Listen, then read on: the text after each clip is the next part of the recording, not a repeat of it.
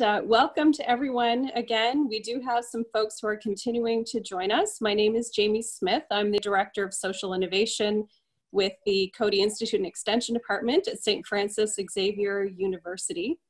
And we're very pleased to be here today in partnership with the Coady International Institute and the Center for Employment Innovation at CENIVX to host our third in a series of kitchen table conversations on the future of work and workers. And today we will be exploring the impact of technology on the nonprofit sector.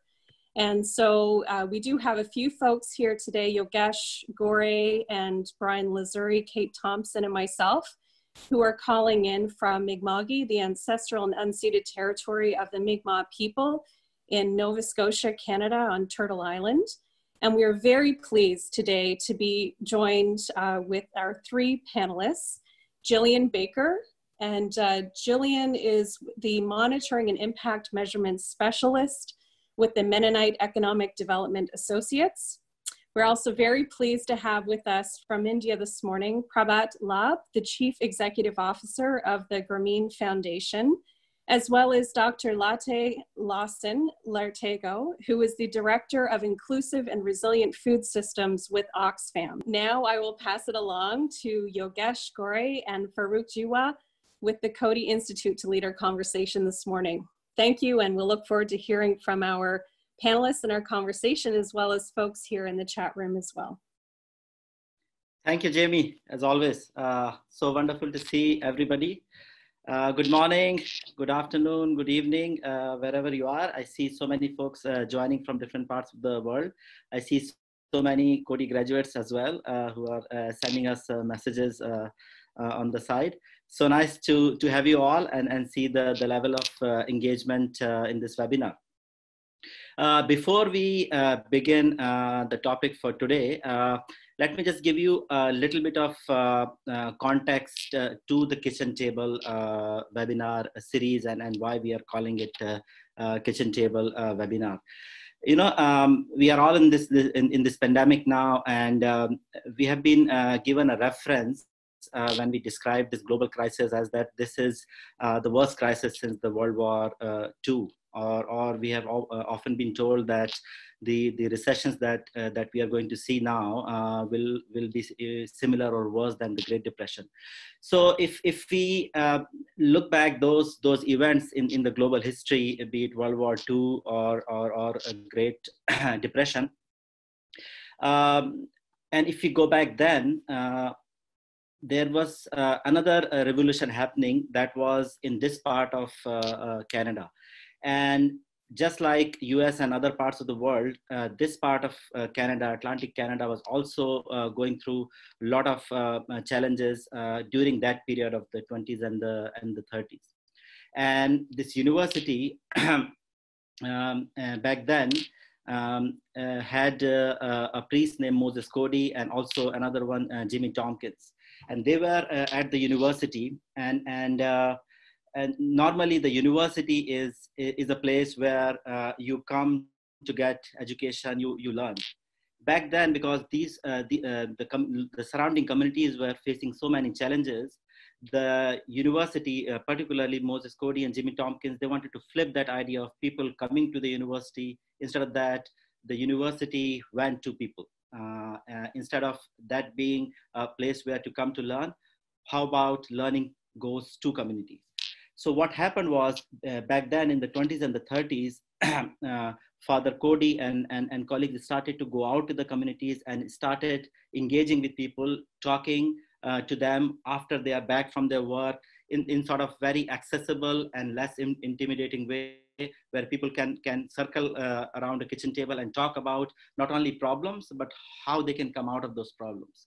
And those social interactions around the kitchen table led to a movement, building of a massive social capital that led to the creation of producer cooperatives, consumer cooperatives, credit union, which provided people access to credit and access to services that saw mass movement of cooperative development in this part of the world.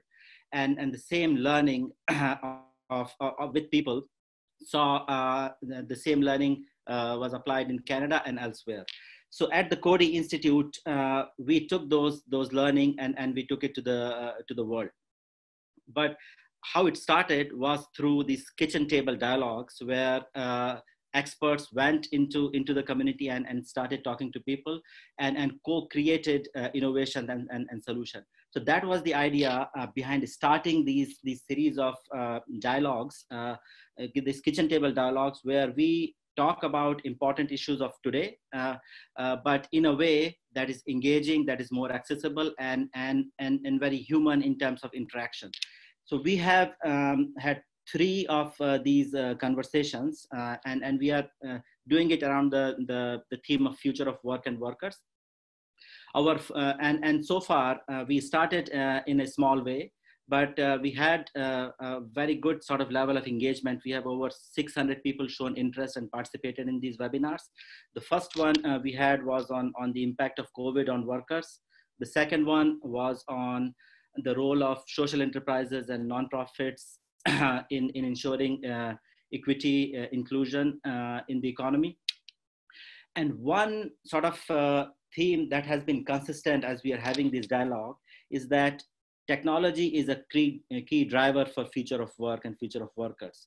And in that context, we wanted to sort of have this third webinar. And particularly, we hear a lot in terms of how technology is going to impact jobs in the private sector, how it is going to impact the access to services, but not a lot we hear on the impact of technology on the nonprofit sector. So that's what we thought we will do in this particular webinar. So with that, I would like my colleague, Farooq Jiva. Farooq and I go a long way back. He's a co-facilitator here. Him and I actually are going to start a new course on future of work and workers starting next week, but we have taught many courses together. He's a social entrepreneur, and he's worked in many international settings. So with that little introduction, Farooq, over to you. Well, thank you, Yogesh, and hello, everyone. It's so wonderful to see all the names show up in the chat box, some old names and some new names as well. So welcome. We're really looking forward to the discussion that we have ahead.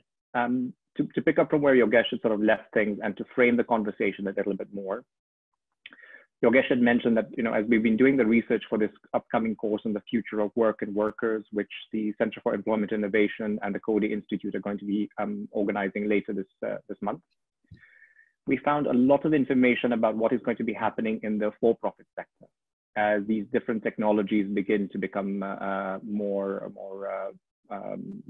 apparent, more obvious in our daily lives. What we haven't found as much is what is happening in terms of the technology and landscape in the not-for-profit sector. And the objective of today's discussion is really to delve into that a little bit more.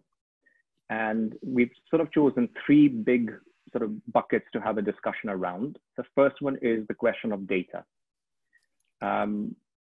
As many of you know, for artificial intelligence, for machine learning, for deep learning, which is one big technology pillar that we're seeing more and more in our lives every day, data is a really, really important driver. And when you think about a lot of not-for-profit organizations, the kind of projects that we're involved in internationally, we collect all types of data. But a lot of the times the data is driven towards meeting the needs of a specific project or a specific donor.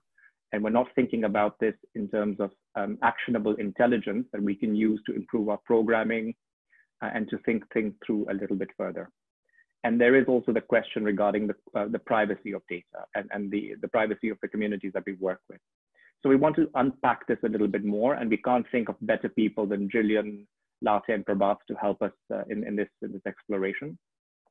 The second one we wanted to think about as well is, as we look at this, the future workplace, and as technology begins to displace lots of people, whether it's a radiologist going to be replaced by deep learning that can spot cancer cells in a lung just as well as they can, or an accountant being displaced by technology, we were thinking to ourselves, what does a 21st century development worker look like? Within the context of all of these emerging technologies, does the role of a development professional in the 21st century begin to change? And then finally, we wanted to take a step back and in this moment in history, think about the question of what exactly is the future of the not-for-profit sector? as we begin to ask the question about the future of the workplace, with all of the pressure that's coming on, the amount of debt that the various countries that have been donors to international development work under pressure, a lot of private donors whose personal investments have also been affected. We are expecting to see a bit of a dip in funding over the next little while. So we thought, well, rather than us academics sitting back and pontificating about this, let's ask the people who work in the field these questions and see what they have to say. So with that, if I may invite Prabhat Lab to talk for a few minutes, tell us a little bit about yourself, tell us a little bit about the organization you represent, and then pick the thread from any one of those questions and help us to begin the conversation. Prabhat? Thanks, Yogesh. And thanks, Farooq and Yogesh. That was a wonderful introduction. And of course, delighted to be part of this kitchen table conversation. So we today stand at a very, very interesting point in the history. Of course, all of us, these days like to start any conversation with saying, in this times of COVID or in the post-COVID world.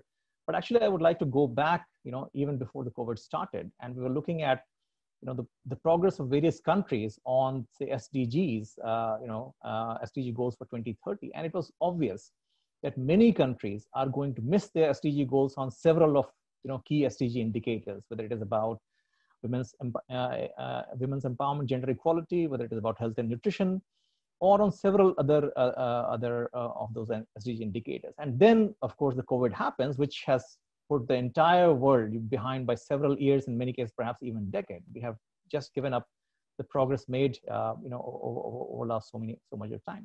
So it's really an important, time for all of us to put our heads together and see, okay, where do we stand and what is it that we all need to do as a community of people who are passionate about, making a difference, about making an impact in this world. As part of my initial remarks, I would like to share a couple of anecdotes. First anecdote is that about slightly over 3.5 years ago, I was actually transitioning into my current role as CEO of Grameen Foundation India from my earlier role when I used to work in Canada at MasterCard Foundation, and I had a couple of weeks time in between to do some reflection, introspection, thinking, and I actually started writing a book.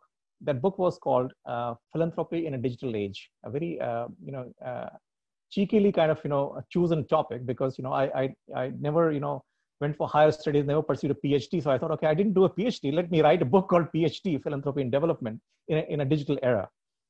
But then, I, started into my new job and never got the time to finish that book. But basically that whole book and the concept behind that book was that, philanthropy in this digital era will be very different from the way we have been doing development all these years, in my 24 years in development. The kind of things we have done in past may not be relevant anymore. And we all need, different kinds of, skill sets, we need different kinds of approaches in order to create a difference. In my early days, when I was starting off in international development, somebody, a well-wisher and a mentor to me, told me about the importance of really working at the grassroots and having a very deep understanding of the grassroots. And he said that the number of years you spend at the grassroots, understanding and working closely with people, is directly proportional to how far you go in your career in international development. And actually, that was quite true. I always, say with a lot of pride that, three very unique experiences that I have had as part of, being a development worker. One, I actually vaccinated a goat with my own hands. I have actually harvested paddy, using a traditional sickle that women in developing countries would often use to harvest paddy. I have,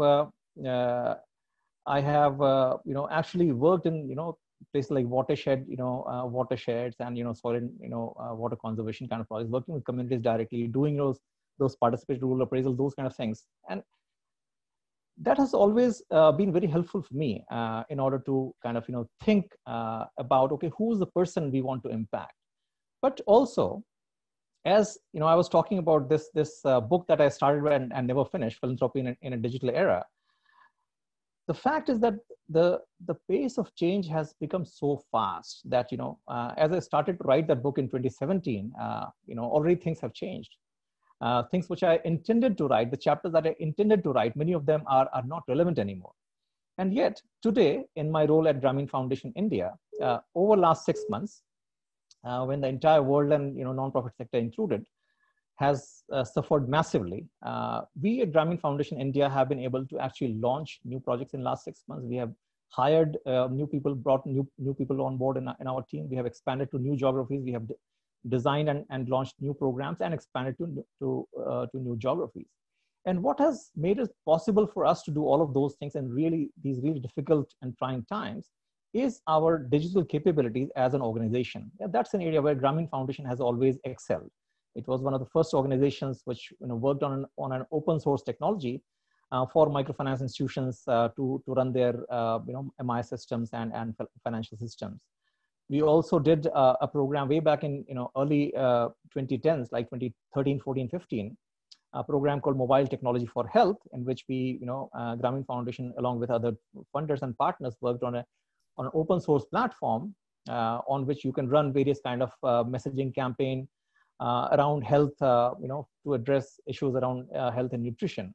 We also have done a lot of work in areas like, digital agriculture, how you can right and timely access to information can help you, make a difference.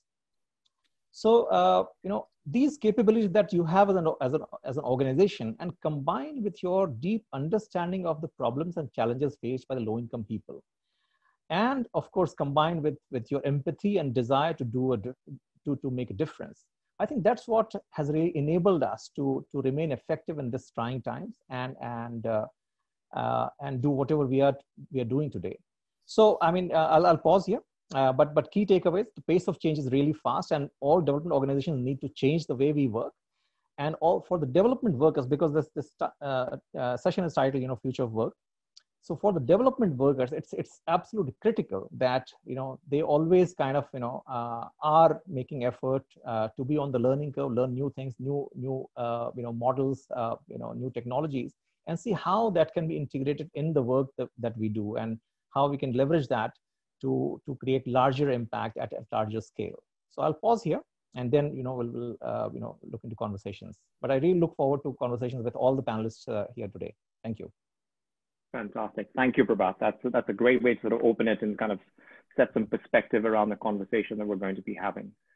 If I can invite Jillian, perhaps maybe to sort of, given the role that you play in impact measurement, monitoring, evaluation within MEDA, perhaps if you could start with that and take us through your perspective in terms of, where do you see technology playing a role in the not-for-profit sector?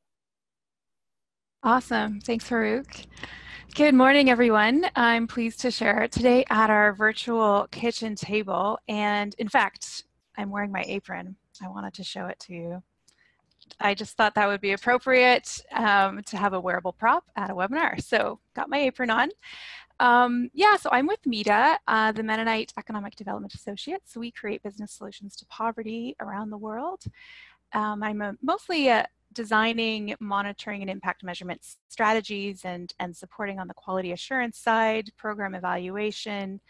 I've got a dozen years of experience doing that kind of thing. There's a lot of capacity building built into my role.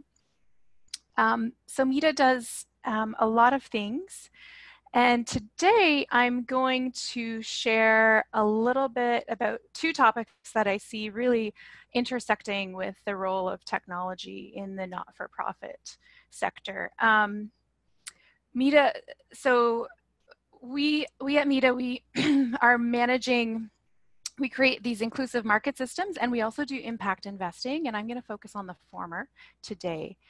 So first of all, I see an intersection with technology as we make the business case for technology with our clients. So this is one of our objectives. We work with SMEs. We're constantly trying to help them to better understand the supply and demand to improve their own profitability. Forecasting their incoming supply and the market demand can be full of unknowns, especially during these COVID times. In agribusiness and the agri-food sector where we work, a lot of that does happen informally, and that can be a lot of unknowns. Also early stage businesses who are just trying to demonstrate their business case. They have a lot of competing questions and demands and a lot of ambiguities. So making a business case for technology can sometimes fall lower on the priority list. So that's something we're always trying to navigate with our partners, is to understand how technology can help them to improve their profitability and ensure that they're contributing to a more equal world. So technology can really help us here. As we all know, information is power for the consumer, for the SME, and for the farmer. So I'm gonna share a few examples at each of these different levels today. First of all, for the consumer, Mita has invested in a Jordanian-based application that gets you homemade food to your doorstep with just one click. That's their tagline. So we have partnered with them to ensure that our women entrepreneurs across the Jordan Valley have access to this new market. So they are able to stay in their home and promote their own businesses with this application on their phones, and Jordan has a very high mobile phone rate. So this is working really well for us. So they cook and they're directly connected with a customer, and they send them hot food or catering through a prearranged delivery service. And I have a quote here from one of Mita's clients who has seen an income increase with this technology. So this is really exciting. Initially, Rita's family was hesitant. She began cooking and selling through this app, which is called Bill for N. You should check them out. They've got a great website. And quickly, her family changed their tune in terms of her economic activity. As a result of this technology, she said, when they saw the orders and the extra income come in, all of my labor, their whole perspective changed. She recalls her average income is now between 200 and 475 Canadian dollars each month. So that was a big change for one of our clients, and as a result of an application from a Jordanian-based company. So that was really exciting. Another example, and Farouk or someone, please jump in if I'm going over time, just let me know. At the SME level, technology helped us to work with a company and realize that their women poultry producers would be better served and happier buying a smaller package of poultry feed. So previously there was only available a 25 kg unit, and based on some research that we did with some mobile data collection, we were able to make the business case with this company in Tanzania to say, hey, let's package it in 10 kg bags, and that helps women to purchase it within the money that they have, and thus we have a new product that is women friendly. At the farmer level, going down to the farmer level, now we can bring in another example from Tanzania. We have worked with a firm in Arusha to create a mobile management information system so that green bean producers can realize in a quicker amount of time how much of their product made a certain standard, and thus what price they're going to fetch for their green beans. So previously there's a lot of unknowns. You send your product to the market, you don't know where it goes, it takes some time to get paid. When you do get paid, you're expecting more money. So this helps, this SMS-based MIS system that this company has employed and created with Mita's help can help their farmers, their producers, understand how much they'll be paid for the crop and also get their money faster. So those are a few examples on how technology can help the bottom line of a company and to create a more inclusive market, which is really exciting. So this is really, what we're going for at Mita. Now, turning to what I focus on a daily basis, which is more on the mobile data collection side. So this is where we see what technology can offer us on the learning and the measurement side. So within our monitoring and impact measurement systems, we definitely build in technology to the greatest extent possible. And Prahab was definitely right. Things are changing all the time. So we're always scanning and seeing what is available. These days, what's available to us usually means a phone survey. We can look at interactive voice response surveys known as IVR surveys. This is when your phone rings up and there's an automated voice at the end asking you some questions, and then you punch in your response to those questions. We've done SMS surveys. We also do mobile data collection, which is basically a person going out into a rural or remote location with a tablet or a phone and then collecting that information on the device and syncing it up later to the server. Yeah, so we employ a complement of these methodologies to ensure that we're learning and that we're measuring. And it really depends on the context where we employ what. So we want to meet the needs of our clients. We want to keep that user experience in mind. That's something we're constantly thinking about. And it's not always easy. It takes some critical thinking and challenging of our assumptions in terms of what our SMEs want, what our farmers want, and also basic internet connectivity. I think sometimes we assume too much with internet connectivity. So let me turn and just tell you a little bit about how this all pieces together and what a typical data flow looks like at MEDA. So usually we'll take our phones into a rural location and we'll employ an app called iForm Builder to collect our survey data. Of course, there's a whole complement of these apps, very similar, Kobo, Toolbox, ODK, etc. From there, we will clean the data on the server, or we can use an API like Zapier to push that data directly to our client relationship management software, or CRM, which we call it. And the actual specific one is called Microsoft Dynamics. It's a Microsoft product. So we can push it through the API to CRM. And from there, we connect the wires to a great product that I really want to recommend to all the data geeks on the call today, which is Power BI. So this is a Microsoft, and I see Latte's nodding, so I think he's heard of it. This is a Microsoft product. It powers your business intelligence. So on this platform, you're able to create really awesome and interactive reports and dashboards, ones that can enhance faster learning and create a culture, if you're looking at these dashboards regularly, to create a culture of action-oriented intelligence. So this is really great, and this is where the value add is. And I'd really recommend leaning into Power BI these days. It's really powerful and really helpful.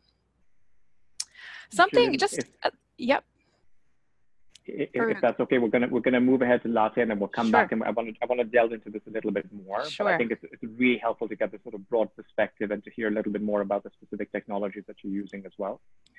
Latte, I don't know if that's a good place for you to begin, and if you want to just maybe take a step back and share your perspective from Oxfam. Obviously, you've heard of Power BI. You're thinking about how technology is playing a role in Oxfam's perspective. But Oxfam has also been through some major changes over the last little while. I don't know whether you want to share some of your reflections regarding all of this. Sure.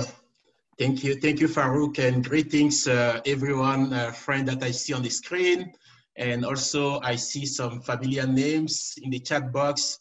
Thank you all for taking the time to join today. Wherever you are joining from, we are really glad to be here. So no, this topic is one of my my passion, actually.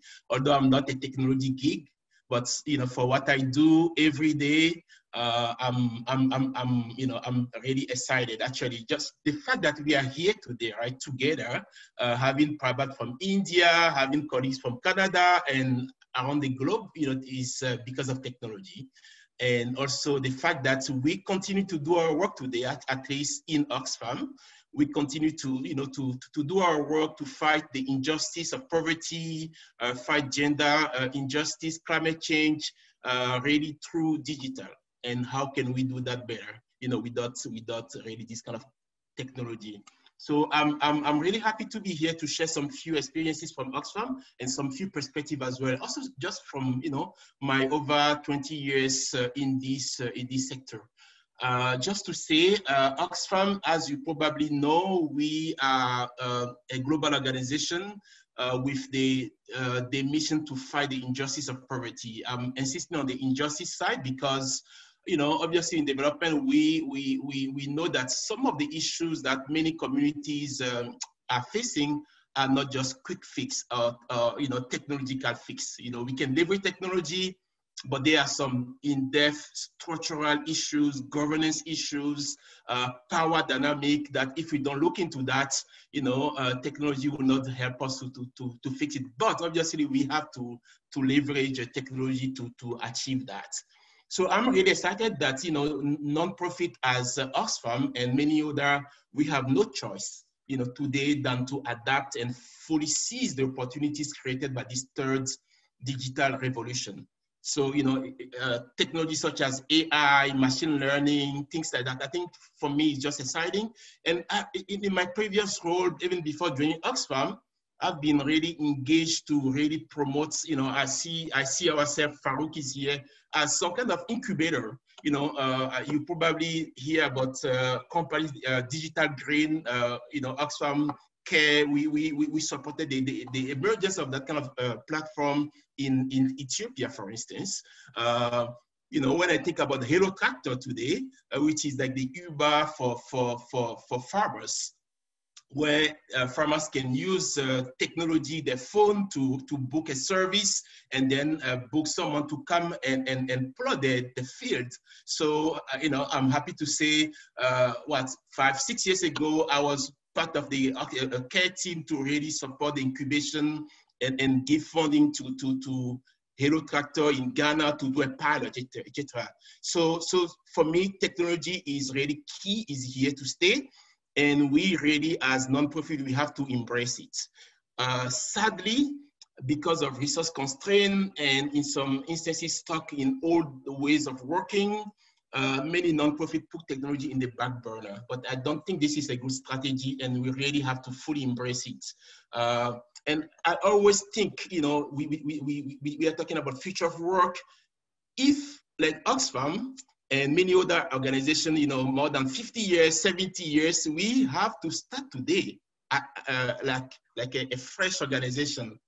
I don't think the setup we have today will be the same, right? And a friend of mine, who say, if we give up everything and we want to start a new INGO, international nonprofit organization today, we can borrow a lot from, the like of Google, Facebook, Twitter, etc. So we really owe to transform the way we operate, so that we can really catch up and leverage technology to really fight the injustice of poverty.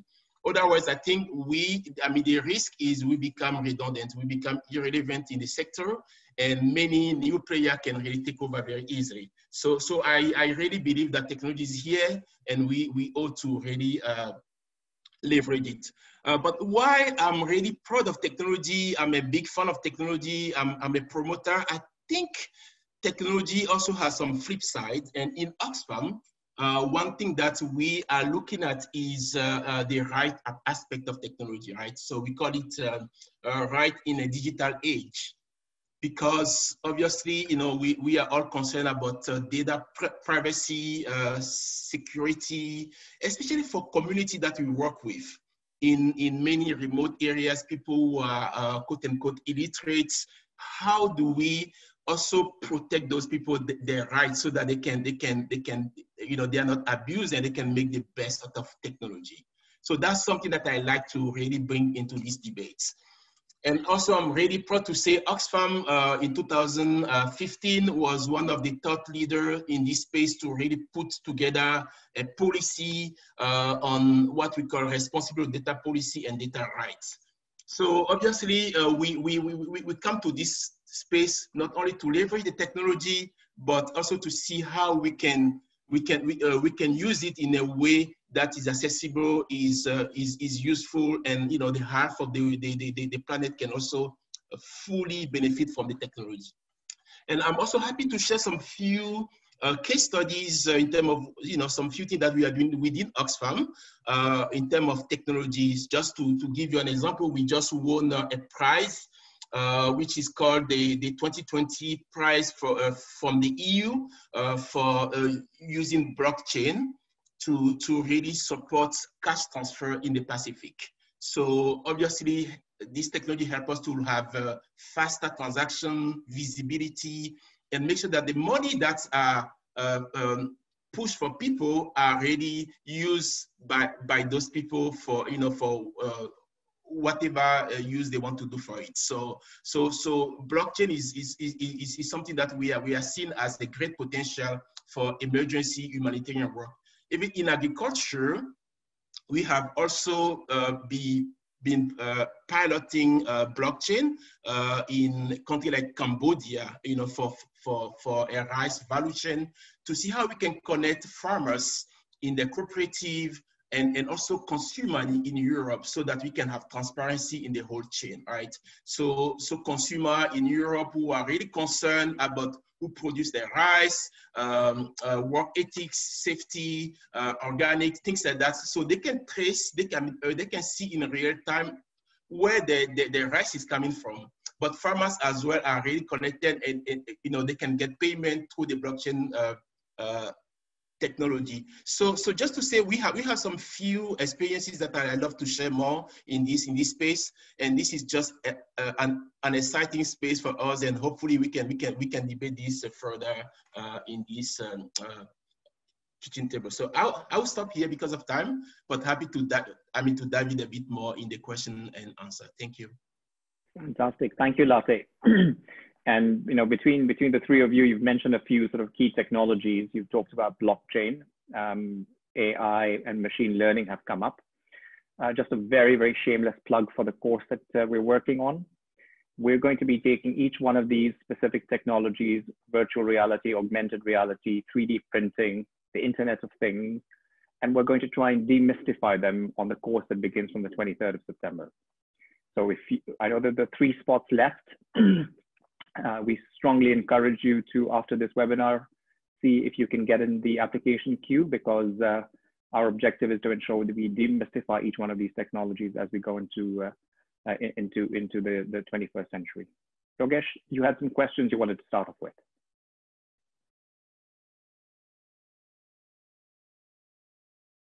You need to unmute. There we are.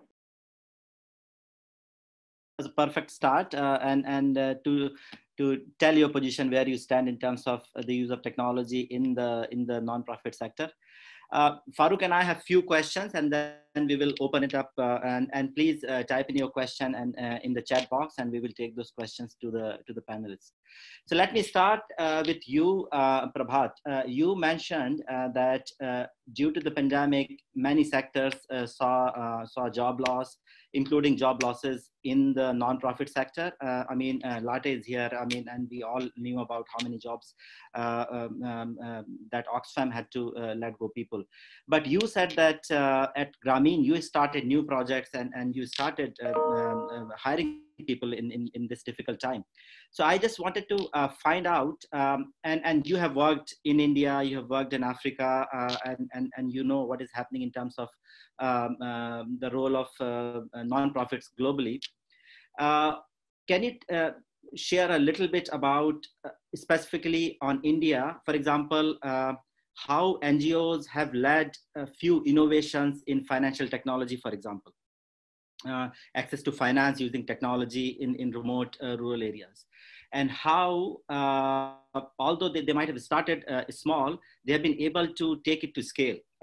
So you look at the JAM Trinity, for example. So how, going forward, or currently and going forward, the role of NGO in partnership with government and the private sector? Do you see that is declining, increasing over time? And how, like your own role of Grameen Foundation, but in general, the nonprofit sector and their partnership with the government and private sector? Thanks, Yogesh, for that question. India is really, I think, a very, very, very interesting place for innovations in the development sector. For the benefit of those of you who may not be familiar with the term JAM Trinity that Yogesh was using, JAM stands for Jan Dhan, which is a no-frills bank account for the masses. A stands for Aadhaar, which is a unique identification for 1.2 billion Indians that has been issued over the last 7-8 years. And mobile, so over 1 billion people in India now have a mobile phone. So that trinity of having a no-frills bank account, having Aadhaar connectivity, unique identification, and having a mobile phone in your hand is what makes it really possible to do a number of things which was not possible before. So, under the Jan Dhan, for example, almost 350 million accounts have been opened, and that is possible. It is possible for the banks to open so many accounts because the cost of serving those accounts, maintaining those accounts has become so much cheaper because of digital technology. Now, a Jan Dhan account, for example, only offers you a minimalist service. It is not full financial inclusion. It is your starting point to be financially included. But then there are several steps beyond that. You have to look at how people can access a wider range of financial services and non-financial services and livelihood services, access to markets, access to jobs, etc. That's when full economic inclusion would happen, not just financial inclusion. But we are far from that goal.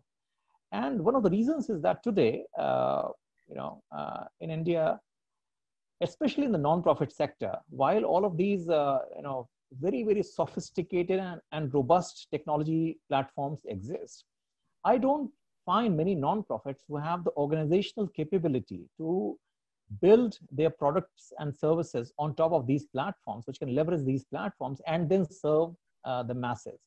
Somehow there's been something in the organizational DNA of the non-profit sector that they have never thought about going for scale. Scale was always something which the governments would worry about or the private sector would worry about. Non-profits would think about building beautiful models and testing it out and piloting it, but never having the ambition or the resources or the capability to really take it to scale. So now I think we have reached a point where the need is big. I mentioned in my earlier remark, how there are hundreds of millions of children who are malnourished. There is high infant mortality, maternal mortality. Less than 10% people have health insurance, and the list goes on. And today it's possible to solve these problems if we have organizations who can leverage these digital technologies and what exists, and of course other things like blockchain or artificial intelligence or distributed ledger, those kind of things.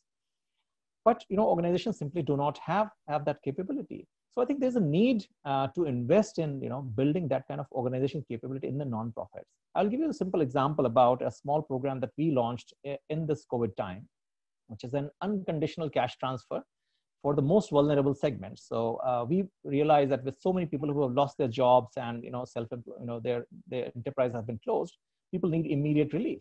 So how do you determine who are the most needy people? And that need will not be determined only based upon the economic factors, but there has to be a combination of economic and social vulnerabilities that you need to assess. So, for example, is there a household with a orphaned or vulnerable child? Is there a household which has one member who is suffering from chronic disease? Or somebody, a migrant worker who has lost his or her job, or a remittance dependent household where remittance has stopped coming. So we've quickly built an algorithm which takes into account all of these different factors behind vulnerability, and it calculates a vulnerability index. And then this app tells us that, okay, who are the most eligible people to receive unconditional cash transfer? Because today, if I know who is the most eligible person, most needy person, I can quickly transfer funds to them using the digital platforms, digital channels which exist. So that's how this app that we built, Gramin Without Borders, GWB app we call it, is enabling that kind of access. In real time, very quick time. We collect the profile data about these kind of people, and then this algorithm kind of throws up suggestions, and then we make digital payments to these households. So within 2 days, they have money in their hands. People are amazed. The recipients can't believe when the money hits their bank account in 2 days' time. So yeah, I mean, that's an example of how an organization can make a difference. Likewise, if you want to spread messages around, say, public health kind of issues or anything, or today, even, in times of COVID, schools and, universities are closed, but, education can't stop, and you have the tools to continue with those things. We have, an app called Gramin Learning Platform, GLEAP, which is an Android-based platform, which we use for training the frontline workers of microfinance institutions and our own field force. So in this lockdown time, we have used that really effectively to kind of continue training our frontline workers and the new recruits that we have had. So I think, once you have built those digital capabilities, organizations can be very effective in the COVID times and in post-COVID times. And because the future is, everybody, you go to a donor, they will ask you about, efficiency or cost of reaching each client, your sustainability. And unless you embrace technology, you can't do things at scale. Unless you do things at scale, you can't be very, very viable, and you won't be sustainable. So that's, I think, some of the key takeaways from my side. Thank you, Prabhat. And I'm looking at the chat, and I can see a lot of people who are practitioners in development projects. And if we were to all take a step back and look at the reality for a lot of the professionals who are working in development, sometimes you're working in a project that is funded by a particular donor, could be a bilateral donor, could be a foundation. The biggest challenge that we face today is a question of the nature of the data we collect.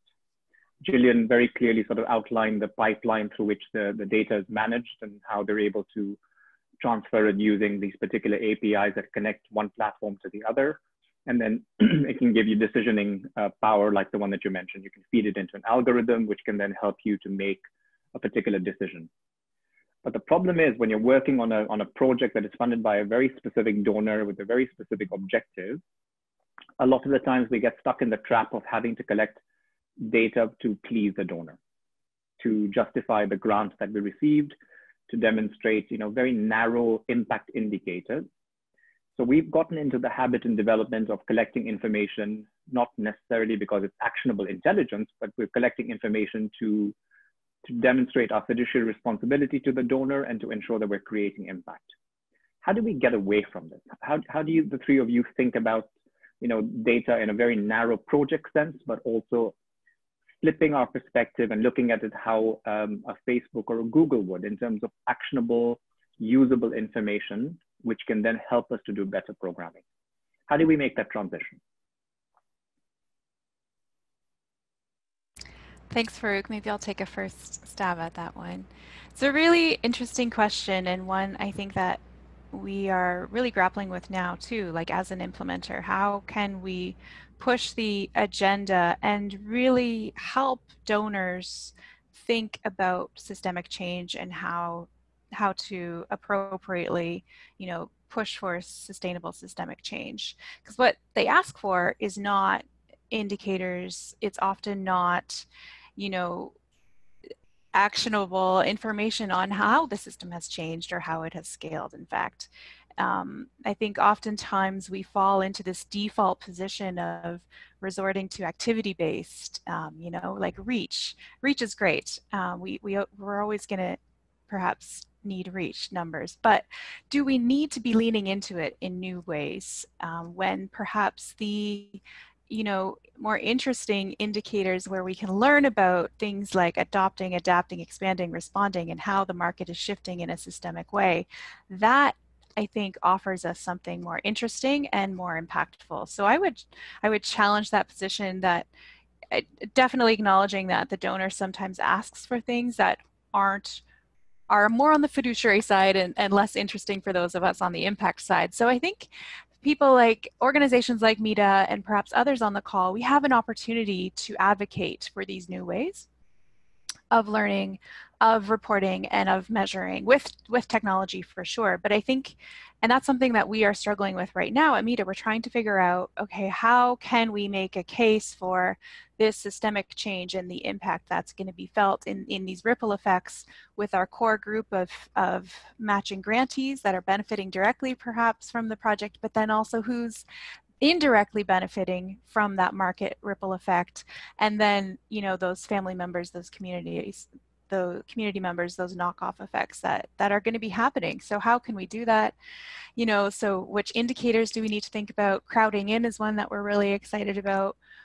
We've committed to doing 3 years after a project wraps to going back and doing an ex post evaluation, which is perhaps less jazzy on the technology side. It's just good old an evaluation, but I think it does offer something really exciting in terms of systemic change, and I think that's where we're trying to really lean into is how can we examine and learn from what does sustainable systemic change look like. And it's not always scale, it's not always reach, but you know, how can we make sure that years later it's still going to be felt? Yeah, I can Julian. jump in. Latte, yeah. Yeah. No, that's Farouk. That's a very good question. You know, obviously we all have been victim of that, right? We run projects, and when you have restricted funds with a timeline, yeah, you tend to just focus on that, and we really miss the big picture. So I think for me, in this new age of, you know, digitalization, big data, AI, machine learning, all this, I think we have to think differently. But I don't think one organization, you know, I don't think Awesome by itself can do it, right? So the way I would propose we think about this will be, you know, a sector-wide approach. And we have some example, but you know, I think it's, you know, something we can really evolve. Just one quick example that I'll give you, and probably you are very familiar with this, is the saving group with SIP network, right? Because at some point, many organizations, Grameen, CARE, Oxfam, you know, name it, CRS, all those big international organizations are doing some sort of savings group, you know, self-help group in India, etc. So what SIP tried to do was to see how we can bring all those organizations together to look at, okay, what are the key data points? What are the key questions that we need to answer, right? What type of inquiries that we need, and why do we need that? For what purpose, etc., etc. So, and bringing those data sets together. So I think the SIP and the savings group could be an example. I haven't seen, you know, something big out of that yet, but I feel like this could be a good place to really step back from a project-based approach and look at the big picture and see what can we do. You know, we have technology now. Prabhat, I remember we were using one of your technology, Taro work, combined with Salesforce to look at digitalization of the savings group. So I think if we pull those kind of data sets together, you know, just think about India, you know, hundreds of millions of people just in India. You look at Africa, where, you know, yeah, you know, over 100 million people in this kind of savings group. You look at Asia, other countries in Asia, Latin America, and just bring those kind of data sets together and say, look, what are the inquiries? And what, even for us to take this kind of right-based approach, even ask those people themselves, what are those big questions that you will be interested to really understand? What are those insights? So I see this is where maybe technology, machine learning, AI can play a big role, right? To really bring those kind of group together. So I don't think one organization by itself can do this. And obviously, I'm wearing my hats, you know, my SIP network board hat here to say, through a network, we can really do this. We can just forget our silos and come together on some of those big data issues. You know, we can do it for, you know, farmers in agriculture, foods. You know, what are the big questions? I think for me, just also, you know, Googling the literature, some of the few questions that we need to look into is, do you have an appropriate question in mind? You know, so again, what's the question that we want? We try to solve for. Do you have access to usable data? Right. So I think we have that in the sector, right? Do you have access to the people to build and maintain the, you know, the model that we want? Again, here it will take partnerships. Because I don't think in nonprofit we have enough resource to try to do that by ourselves. You know, we have companies now, private sector, social enterprises, that's, you know, even new startups that are really building, you know, robust technology. So can we partner with them? Universities, right? You know, you have IT students, right? They are just decided they want to, you know, get their hands dirty very quickly. So do we have this kind of partnership? Do we have those people who can come in and help us, right? And then the fourth question is, do you have a plan for managing issues around ethics, biases and interpretability. So those are some of the big questions as well. And again, as I said earlier, for Oxfam, the digital right is so important because of this day and age that we are. We really have to look at data privacy, protection, safety, especially for people that we work for, right? Communities, people who don't have the same level of education. Even ourselves, we are abused today by many of those companies. So we really have to look at that. And then the last question is it worth the trouble? And I would say yes.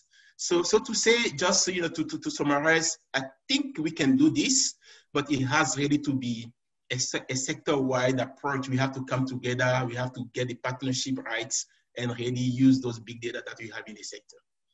Thank you. Thank you, Latte.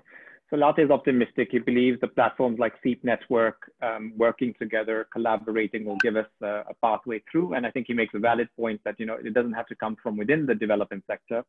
We can sometimes collaborate with the private sector. We can collaborate with universities and academic institutions to bring in that skill set as we go in. But Latte, you did mention this issue of data and rights, digital rights, as you call it. And again, I think this is such an important question that I feel we're still clumsily sort of grasping through. We don't understand enough about, including for ourselves. We're assigning so many of our own privacy rights to a lot of the companies that we interface with. How do the three of you feel about this question of data privacy for the communities, the individuals that we work with? Because yes, we want to collect this information, we want to turn it into actionable intelligence, but a lot of the time we're working with people who do not understand what these privacy questions are. And we start thinking of these people rather than being beneficiaries or clients of ours to now being producers of data. They're literally just, data factories that are giving us information. Of course, we're going to anonymize it, which is going to help.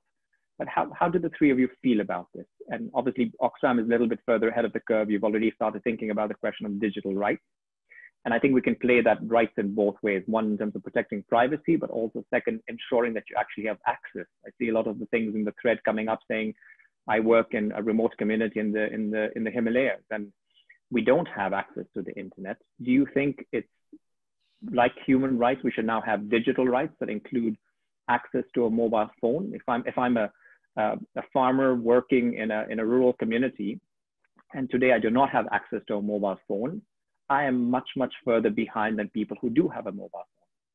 So if you can just take that and run with it, the question of digital rights, both in terms of the privacy, but also in terms of access. And I don't know, Jillian, Prabhat, maybe you want to kick off and then we can come back to Latte. Sure. Yeah, that's definitely a really good question, and I'm keen to hear from Latte how Oxfam is handling that, being ahead of the curve. And yeah, it's a tricky one. I think the way we have approached the question of privacy so far, Farouk, has been focused on informed consent. If I segment our clients into two, we've got the SMEs, the small and medium enterprises. For them, it's a little bit easier for them to understand that idea, what that means. We can build some language into the contract, make sure they're on board. Pretty straightforward. For our farmer clients, the producers, other folks who might be in low literate situations, it's definitely a lot trickier, so we do have strategies to convey a simple idea of what informed consent is, and to seek their consent when we pick survey data, when we take pictures, when we interview them, when they join a focus group, etc. So we do that. We have a couple ways we can do that depending on the context. We have a form we can do on iForm Builder on our device. We can do it in an audio way. We can also put a sign up and at a big farm event, like a big trade show, something like that. But these, it does take a really considered approach based on all of the different contexts where we and our partners might be operating. Something like one of the effects of this privacy thing is, a client can request that we strike off their data from our records entirely. So we are working hard to ensure that we can, in fact, our data systems have that level of rigor that we could do that. So that's a big big thing for us that we're considering, and we want to make sure we have the capabilities for that. But it's definitely hard. If I think of a groundnut processing woman in northeastern Nigeria, you know, hopefully there's a lot of goodwill in the situation and trusted partnerships that can underpin this idea of informed consent. If not, then I think the whole thing is going to fall apart, and there's not much point. So I think this is where trust and, you know, these social capital skills, where we need our development workers to be able to facilitate and build trust and communicate with folks from government, leaders, donors, all the way to, you know, our friends in the field who are producers and processors. So it is something. In terms of the access thing, yeah, I think that's something where we need to understand the context in the early days and be constantly adjusting our methodologies to make sure that they're appropriate, because there are real gendered effects here. In terms of what the IVR example that I mentioned earlier, we did find that our response rate from men was about, I think, 5 points higher than that of women. So that wasn't great. We were kind of expecting it, and that's indeed what we did find from the data, just because men's access to mobile phones is that much higher in some parts of Tanzania, and probably most of Tanzania. So yeah, it's a really tricky question. Lots of things to consider here, and yeah, context matters, but it's really good, I think, to have a really comprehensive strategy where your team can jump off from and use those tools at their disposal as appropriate. That's what I would say from Nita. Fantastic. Any reflections from Prabhat, and maybe we can then move on to something else. So Farooq, you know, so this is, you know, a really tricky arena. So on the one hand, you know, let's say we say that the people own their data, right? And as Jamie was mentioning that, you know, how they are trying to make sure that if people want their data to be deleted, you know, it can be deleted from their systems. On the other hand, your regulators and, you know, say income tax authorities may want you to preserve data for a period of 7 years, or in some countries it may be even longer. So which means that, you know, you don't have a consistent policy between your income tax regulation versus data privacy laws.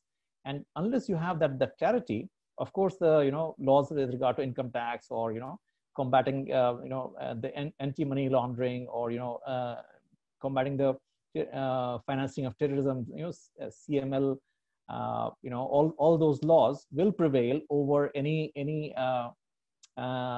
desire for data privacy and favoring the clients. That's a very practical challenge, and I think, you know, we are in a new world where the rules are very nascent. You know, before the GDPR laws came in, for example, it was like, you know, the Wild West, you know, when that land grab started in the US, you know, in the 17th, 18th century, whatever, or maybe even before that. So data, you know, has been like that. You know, whoever gets access to data can, you know, can go and grab as much of it as, and use it or misuse it the way they want it. And then, of course, you know, fortunately, the GDPR laws came. But I think countries around the world need to evolve their own, you know, data privacy laws. And it's not just about formulating laws, it's also about having the capability to enforce those laws, which is severely missing, you know, across the board, like in the governments, in the not-for-profit sector, as well as in the private sector. So I think, you know, it's not just a challenge for the not-for-profit. You know, we are all, you know, working here with good intentions, but, you know, many times one might find that, as they say, you know, the road to hell is paved with good intentions. So we don't really know at times, you know, how data that we are sitting on could be misused by parties that we do not even know. I'll give you an example. You know, in Grameen Foundation, we have a model called Grameen Mitra, whereby we kind of, you know, work with multiple product and service providers and bring their products and services to our community through our community agent network. So, you know, it's a kind of, you know, a relationship with multiple parties, and that client data, we don't own the customer. You know, we don't sell the product, but it's the, you know, it's the insurance company, it's the bank which is selling the product. So who owns the data and who can do what with that data? all of those questions are not simple to answer. It's a very complex set of relationships in which we exist. And that's the only way of serving people effectively. So, yeah. Fair enough. And I think I just want to highlight a point. I think one of our participants, Imran Kibria, is making as well regarding the question of access. You know, in the chat box, I can see the point that he's making regarding the fact that a lot of people do not have a smartphone. They do not have access to the internet. So there is a question to be asked, of course, regarding the information we can collect from the people who are participating. But what about the ones that get left behind? What about the ones who are marginalized?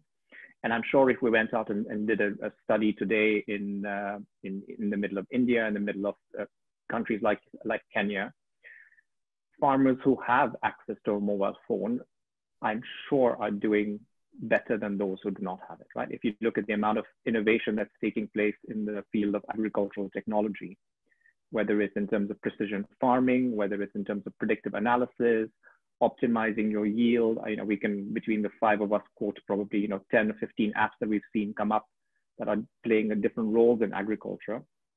What happens to the farmers who do not have data? What happens to the farmers who do not have a mobile phone? Lastly, I don't know, maybe I should ask you this question because I know Oxfam thinks about this from a rights perspective on both sides. And any reflections from you there, and especially because Imran asked the question, I wanted to bring it back into the conversation. Yeah, no, thanks, Farouk, and thank Gillian and Prabhat for your perspective. I completely agree with both of you, actually. This is not an easy question, and it's emerging, not just for nonprofits, right? Even here in the US, if you, I mean, for those who follow the news here, there was even, you know, within in the course of this pandemic, there was some, you know, big question to big companies like Google, etc., those digital companies, right, by the Congress here, just because those questions are real, and the privacy, safety, accessibility, how those data get used. We have election coming up, and you know we are all scared that you know technology will be misused. So those are really real questions, difficult questions, but I think we really have to raise them. We really have to raise them, and lawmakers will have to step up a bit more to take responsibility. And as Prabhat said, to really have the capabilities to also monitor closely. This is not easy because this, I mean, all these things are new. But coming back to the accessibility, yeah, we obviously Oxfam is this is something that we put in our new strategy, you know, 2020, 2030. So digital right is a big one because we just believe we can no longer, you know, ignore this issue. So we are, as I speak, you know, group of colleagues are working hard to really produce the first document that can help us to shape our policy, our advocacy. We campaign a lot, as you know, our campaign, and also obviously our practice as well. But we believe, I think data, digital rights should already include the question of access. You know, access. So, you know, obviously today, as you say, Farouk, in Kenya, if you know, we believe access to digital technology should be a right, just as education was or still is, right? Because, you know, obviously, if you are disconnected, you are not plugged in, you are missing out a lot. So digital literacy and accessibility will be key, and we as nonprofit, we need to push that. The second thing we are seeing is affordability. I can just tell you, you know, I was on vacation last year in Africa, in Togo, you know, born there, and even my kid, you know, you buy data for your mobile phone or for internet. It's so expensive. It's really expensive. So I think the affordability issue should also be put on the table, right, for people to, you know, because many companies are making a lot of money out of this. Is it fair? You know, so again, lawmakers should really step in to help, so these technologies is really accessible for everyone, actually. And you know, there's just a lot we need to do. I'm happy to share some of these things offline, but yeah, just to flag those few things. Fantastic. And I just want to remind the participants who are joining us from across Canada that this is not a question of just India or a question of what is happening in Togo. This is a conversation that we're having right here in Canada. There are still many parts of the country where internet access is not something we can take for granted. A lot of the large mobile phone companies are given a mandate by the government as part of their access to the various digital streams and bandwidth that they have, that they need to improve and increase their coverage across the country.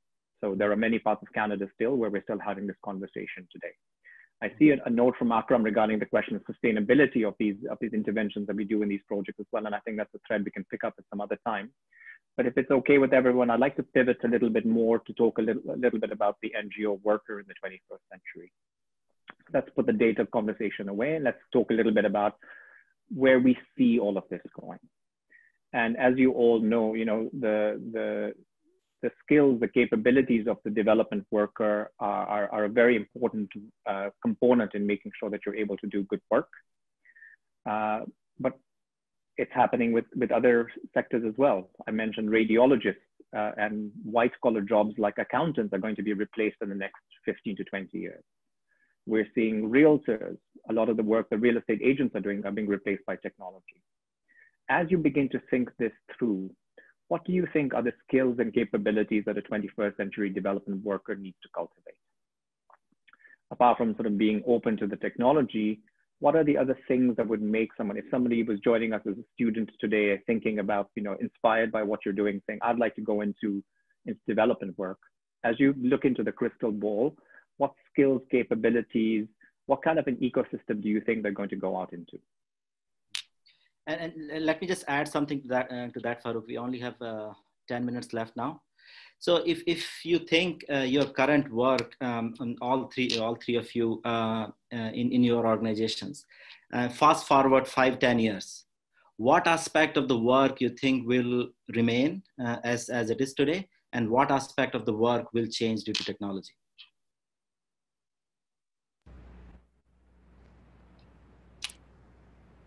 So maybe if you want, I can start off.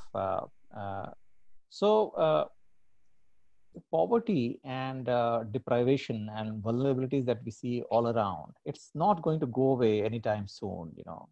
I'll be highly optimistic, but yet I don't think that by 2030 SDG goals are going to be achieved. Or even if we achieve SDG goals, it's not about eliminating all the problems in the world. So the work that we are doing stays relevant, but how we work, of course, has to change. At Grameen, one thing that we have made an important transition, we have started making an important transition, is looking at this challenge of working in projectized mode, whereby you only engage with the community or a problem with a certain defined period of time, and you make huge amount of investment in developing tools, capabilities, products, and then the project ends, and then you don't know what to do with those tools. It's like sunk costs. You have not been able to optimize on the investments, and you actually don't look at them as investment. You look at them as expense because the donor has given to you. So I think we as Grameen Foundation in India are transitioning from that projectized mode to an institutional mode. So we are kind of actually setting up a social business, so that whatever investments and tools investments we make in tools and products can be leveraged over a period of time and can help us go to scale. That's an important transformation. Secondly, of course, we will continue building on our digital capabilities, in various sectors, whether it's in the sector of agriculture or nutrition and health, or into livelihoods and financial services, all of that. The third thing I would like to mention is that as an organization kind of transitions or make any kind of transition, there's a huge job of this change management, which is not easy. You need to kind of upskill, reskill the existing workforce, as well as you need to instill a culture of learning. And that's actually for the development workers in general. I think the sooner they realize the need to always be learning, the better off they will be. The day you stop learning, you will be obsolete. So that's an investment everybody needs to make in their own careers as an individual, but we as an organization need to facilitate that process.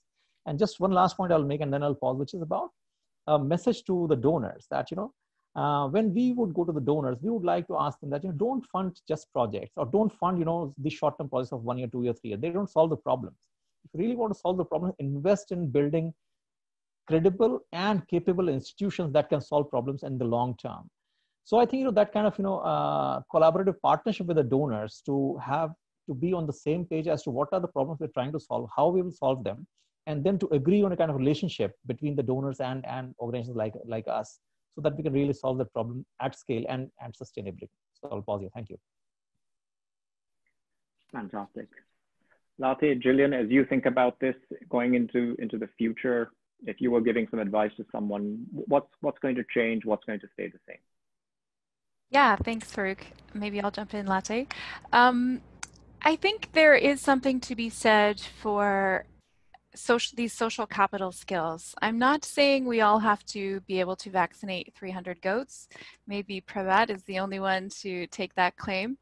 But I really do agree. Earlier you had mentioned the value of grassroots legitimate experience. And I do think there is something to that, that it keeps you connected. And I don't think that's going to go away. Unfortunately, as vulnerable situations and vulnerable people will persist, unfortunately. I think, so as the world changes, we're going to need even more and more that social capital, the facilitation skills of our development workers to be able to speak to a broad variety of folks, to add value and to add valuable service for our clients. So yeah, certainly I think being tech savvy, being open, having a growth mindset, those are really going to be appropriate. But in order for technology to be leveraged and appropriate, and ensuring that we're not misconstruing data in funny, silly ways, we're going to need folks who are able to bridge that gap, and ensure that role is there to help our businesses, promote a more inclusive world. I think software engineers have a bigger role than ever before. I think that's something that I've learned in the last 5 years. I have some colleagues in Africa, one colleague in Africa who's a software engineer, and I'm so excited to learn from him, and we need more people like him, frankly. So let that be a lesson. I think people or organizations like MEDA, we need to be ready to experiment. We need to be able to advocate for the donor for a broader systems level measurement question. And we need to advocate for that type of development worker who is tech savvy, who can not maybe code, but can speak that developer language. And so my call to action is keep your aprons on. We're going to have to continue to experiment in the kitchen and continue working together on partnerships like these. Thanks, Farouk. Love it. Latte, what do you think? Thanks, brilliant answer from Pravat and Gillian. Yeah, I will categorize this in two, right? So one for international organizations like, Oxfam, MEDA, JTRB, and also people who work for a grassroots organization, right? So I think for international organizations like Oxfam, yeah, I completely agree that, the next generation of development workers will just has to be different than what we used to do, right? I mean, previously is brick and mortars, right? And we try to do everything by ourselves. I think this has really changed a lot, and it's keep changing. So I think for me is really people truly understand the complexity of poverty issues, right?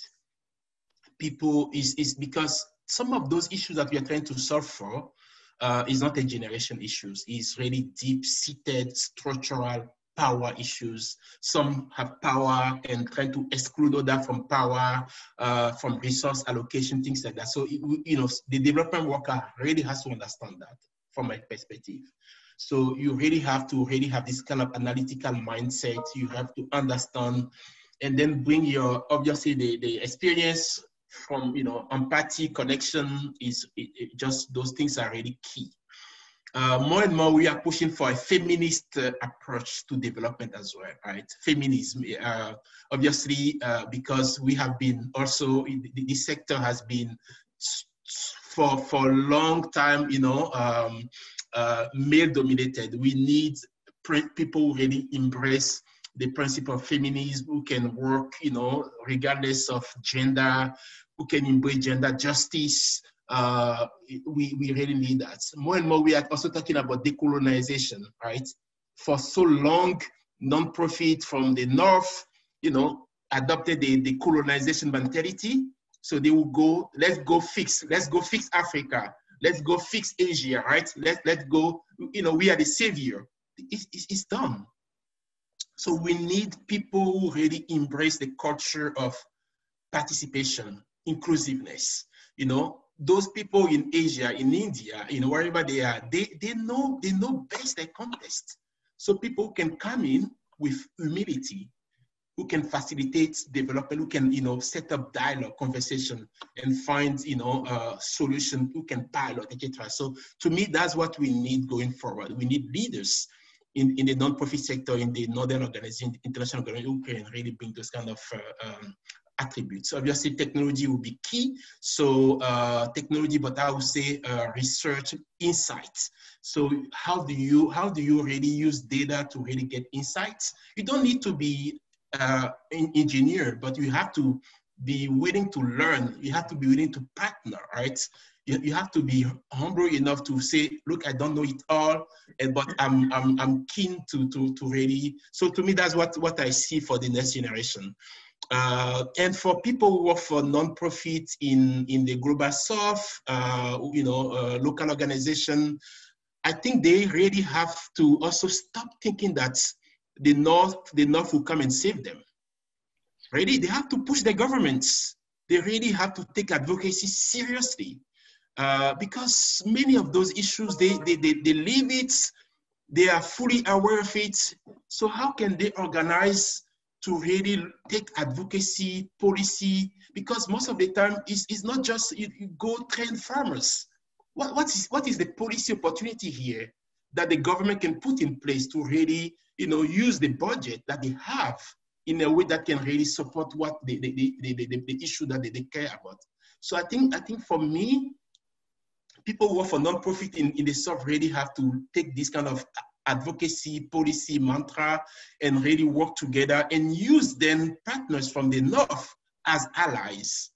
So together we can solve those issues. So anyway, those are some few thoughts. Thank you. Fantastic. Thank you, Latte. And I think that's a really good sort of summary from your perspective and a call to action as well. We have a very limited amount of time, but if I can do a very quick round, any concluding thoughts from you, Gillian, as you were preparing for this conversation, as you've been doing some research and thinking through 30 seconds, 45 seconds, your sort of concluding thoughts on this one, and then we'll go on to Prabhat. Oh, thanks. Yeah, I just want to echo what Latte was saying. I think he put it very well. I'm glad he mentioned the feminist take on this and the decolonialist take on this. I think we have to change the way that we think, and technology does offer us a new way to sort of detrench these traditional ways of thinking and doing business. And I think that as an implementing agency, that is our role. It is to push against the boundaries. It is to ask questions of the donor, of ourselves mostly, and definitely of our governments, whether that be Canada or in the South, and to bring humility to the table, bring trusted relationships, to broker these trusted relationships, whatever the topic, whether it be technology specifically or poverty alleviation in general. Yeah, I think I'm going to leave it there. These are very complex issues, and it's really good to have this kitchen table to navigate it together on. Thanks. Thank you, Gillian. Prabhat, in 30 seconds or 45 seconds. Sure.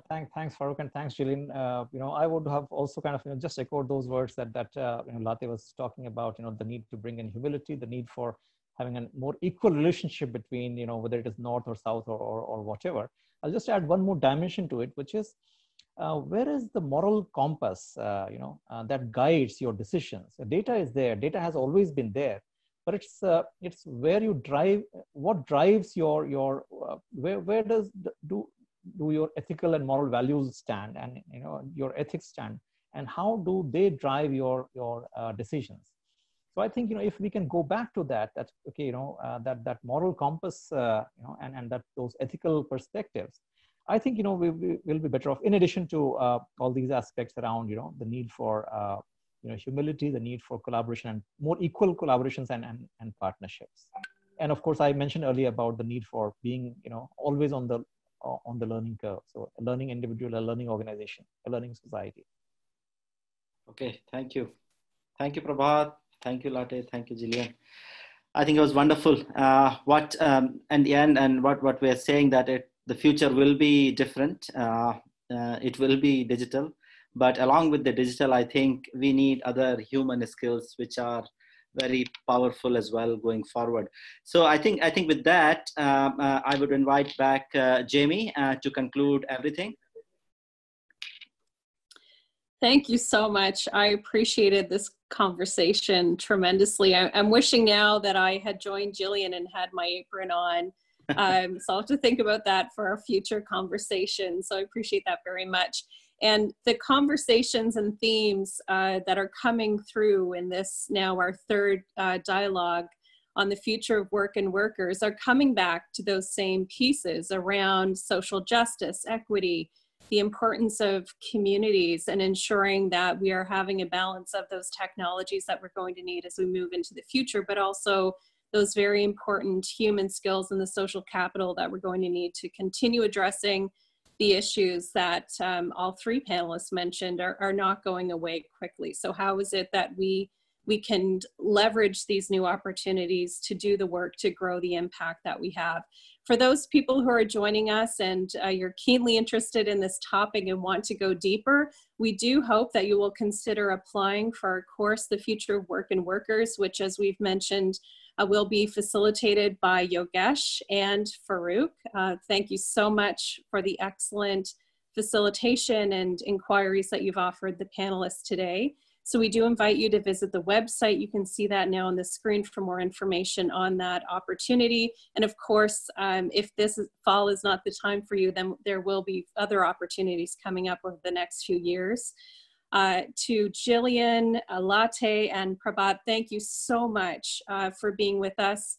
I guess it's this morning here, but different times for you, depending on what time zone you're in today. And we certainly appreciate the thoughtfulness and the compassion that you bring to the work and the passion that you're showing through the conversations that we have had here. Thank you all very much. To Brian and Kate behind the scenes, making sure that the technologies and the closed captionings and things which are now there are here. We appreciate that. And to all of you who've joined into the conversation, offering comments, questions, we look forward to hearing from you again in the future. And there will be 3 more dialogues coming up over the next couple of months in concert with the Future of Work and Workers certificate, which again, you can find more information on the website. So thank you all very much. We're grateful for having you join us, and we'll look forward to continuing the conversation very soon.